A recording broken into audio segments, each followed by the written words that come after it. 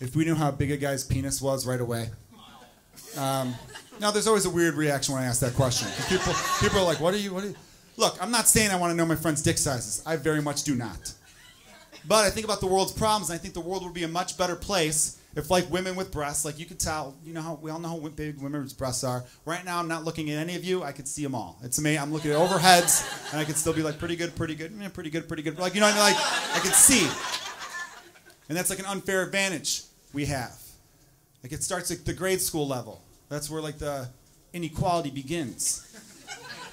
Right? Because people are mean to that girl that's flat-chested, and that's unfortunate. She's not developed yet. Not her fault. And it doesn't matter anyway. People are mean. And even though it is really mean, you do got to give it up for the guy who came up with the phrase itty-bitty titty committee, because that is a hell of a rhyme scheme right there, you know? That was good. I hope that guy became a rapper, because that was some good rhyming. How many high fives did that kid get that day? Oh yeah, Janet? Well, you're part of the itty-bitty titty committee. You guys hear that shit?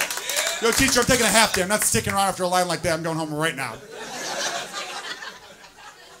No, I think the world would be a better place if we knew right away. I do. Because I think if everyone knew you had a little dick, you would have to be a much nicer person. You'd have to be way nicer. You couldn't be some guy that's like openly like angry all the time. You couldn't be that guy at the back of like a grocery store line just being like, why isn't this line moving? Because everybody at the front would be like, relax, Pee-wee. Nobody wants to be here. It's always the little ones. It's chirp, chirp, chirp, chirp, chirp, right? It's like, calm down. And then, though, also, we'd be a lot nicer to those people. You walk out of a store, you see some little dick dude coming your way, you hold the door open for them. You go, hey, man, it gets better. It gets better. It won't get bigger. It gets better. Chill. You know? Don't buy a gun. Relax. You know?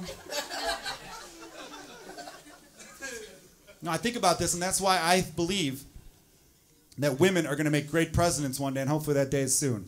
Because I think, there's always a few people, I think a woman is going to make a great president because a woman can handle a surprise. Let that sit in just for a second. Because how many of you ladies have had like a one-night stand, you take a guy back to your place, you take his pants off, and you're like, fuck. Damn, really, dude? This, God, shit. So that's what we're working with tonight, huh? All right. And you never heard of a woman being horrible about it. I've never heard a story of a woman taking down a guy's pants going, nope, let's pull these right back up. Nope.